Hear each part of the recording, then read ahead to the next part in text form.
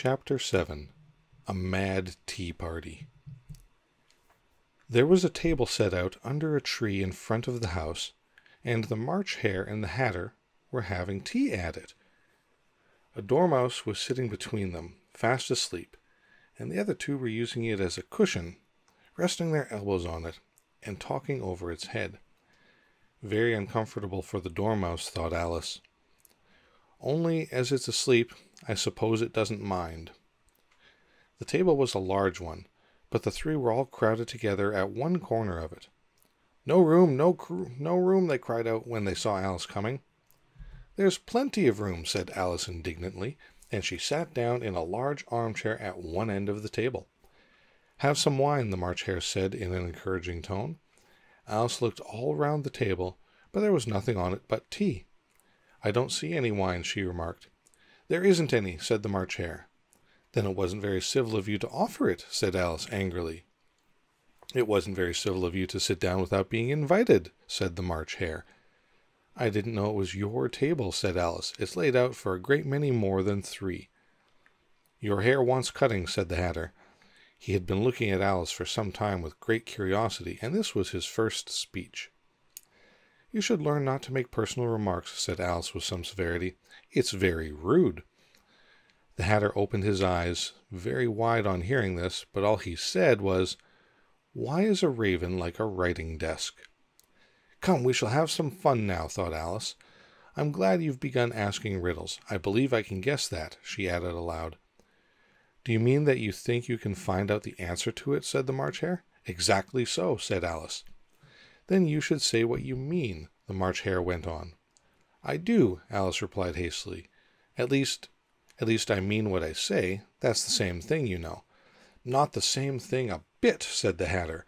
"Why, you might just as well say, 'I see what I eat' is the same thing as 'I eat what I see.'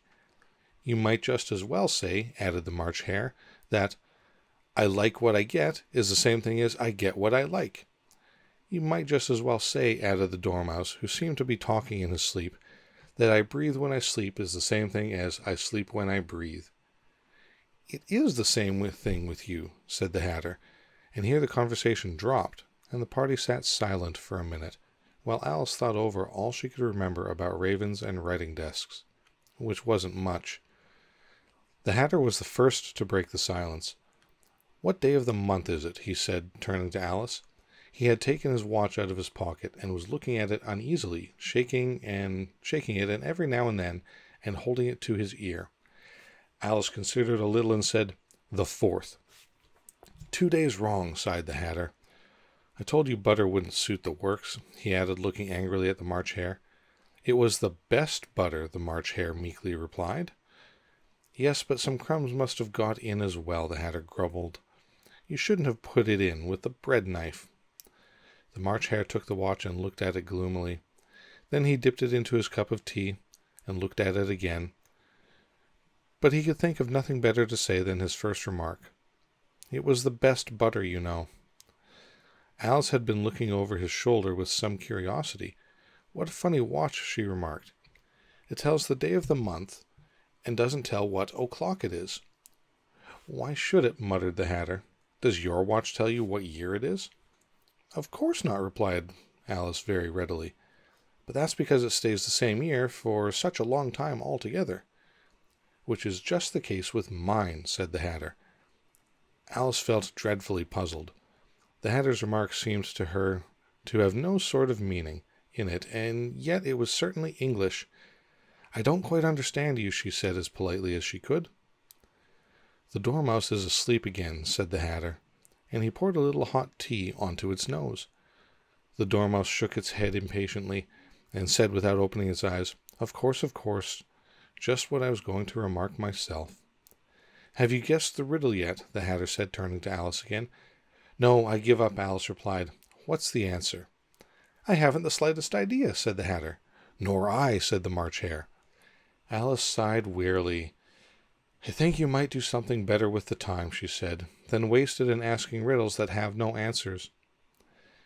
"If you knew time as well as I do," said the Hatter, "you wouldn't talk about wasting it. It's him." "I don't know what you mean," said Alice.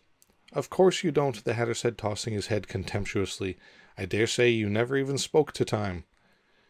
Perhaps not, Alice cautiously replied, but I know I have to beat time when I learn music. Ah, that accounts for it, said the Hatter. He won't stand beating. Now, if you only kept on good terms with him, he'd do almost anything you liked with the clock. For instance, suppose it were 9 o'clock in the morning, just time to begin lessons. You'd only have to whisper a hint to time, and round goes the clock in a twinkling.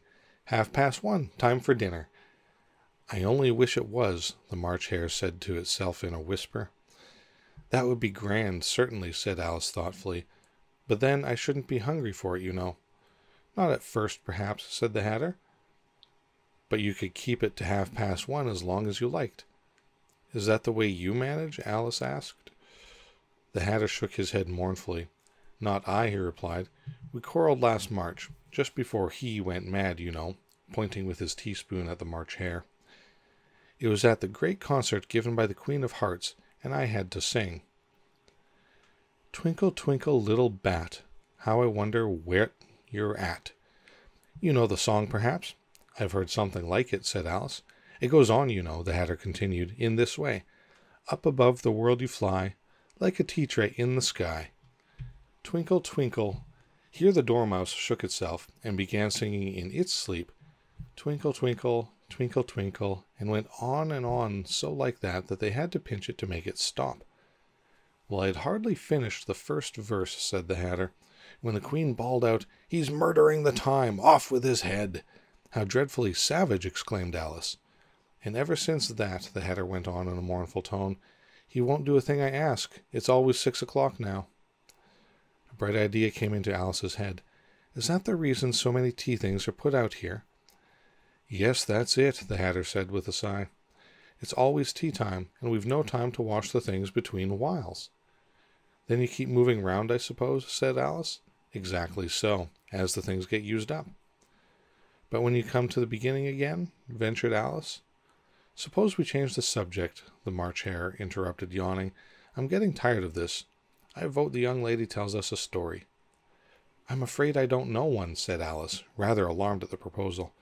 Then the Dormouse shall, they both cried. Wake up, Dormouse, and they pinched it on both sides at once. The Dormouse slowly opened its eyes. I wasn't asleep, he said in a hoarse, feeble voice. I heard every word you fellows were saying. Tell us a story, said the March Hare. Yes, please do, pleaded Alice, and be quick about it, added the Hatter, or you'll be asleep again before it's done. Once upon a time there were 3 little sisters, the Dormouse began in a great hurry, and their names were Elise, Lacey, and Tilly, and they lived at the bottom of a well. What did they live on? Said Alice, who always took a great interest in questions of eating and drinking. They lived on treacle, said the Dormouse, after thinking about it a minute or two. They couldn't have done that, you know, Alice gently remarked. They'd have been ill. So they were, said the Dormouse, very ill. Alice tried a little to fancy herself what such an extraordinary way of living would be like, but it puzzled her too much, so she went on. But why did they live at the bottom of a well? Take some more tea, the March Hare said to Alice very earnestly. I've had nothing yet, Alice replied in an offended tone, so I can't take more. You mean you can't take less, said the Hatter. It's very easy to take more than nothing. Nobody asked your opinion, said Alice. Who's making personal remarks now? The Hatter added triumphantly.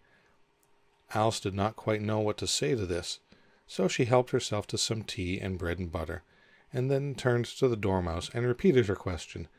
Why did they live at the bottom of a well? The Dormouse again took a minute or two to think about it, and then said, It was a treacle well. There's no such thing, Alice was beginning very angrily, but the Hatter and the March Hare went, Shh, shh, and the Dormouse sulkily remarked, If you can't be civil, you'd better finish the story yourself. No, please go on, Alice said in a very humbling tone. I won't interrupt again. I dare say there may be one. One indeed, said the Dormouse indignantly. However, he consented to go on. And so these 3 little sisters, they were learning to draw, you know. What did they draw? Said Alice, quite forgetting her promise. Treacle, said the Dormouse without considering at all this time.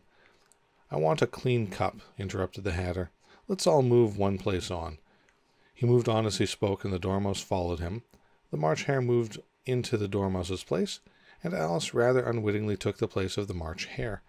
The Hatter was the only one who got any advantage from the change, and Alice was a good deal worse off than before, as the March Hare had just upset the milk jug into his plate. Alice did not wish to offend the Dormouse again, so she began very cautiously, "But I don't understand. Where do they draw the treacle from?" "You can draw water out of a well," said the Hatter. "So I should think you could draw treacle out of a treacle well. Eh? Stupid?" "But they were in the well," Alice said to the Dormouse, not choosing to notice this last remark. "Of course they were," said the Dormouse. "Well in." This answer so confused poor Alice that she let the Dormouse go on for some time without interrupting it.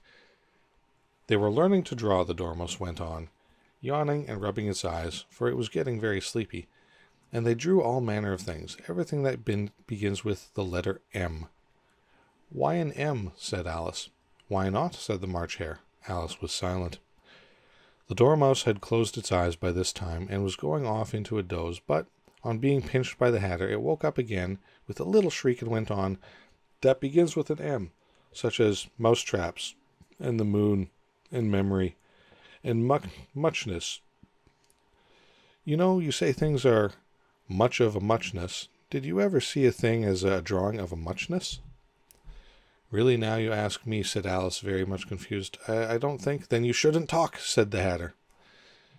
This piece of rudeness was more than Alice could bear.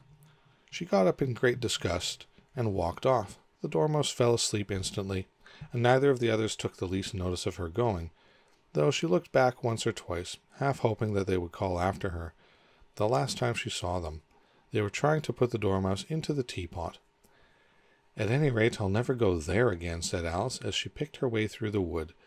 "It's the stupidest tea party I ever was at in all my life." Just as she said this, she noticed that one of the trees had a door leading right into it. "That's very curious," she thought, "but everything's curious today. I think I may as well go in at once." And in she went. Once more she found herself in the long hall, and close to the little glass table. "Now I'll manage better this time," she said to herself, and began by taking the little golden key and unlocking the door that led into the garden. Then she went to work nibbling at the mushroom. She had kept a piece of it in her pocket, till she was about a foot high. Then she walked down the little passage, and then she found herself at last in the beautiful garden among the bright flower beds and the cool fountains.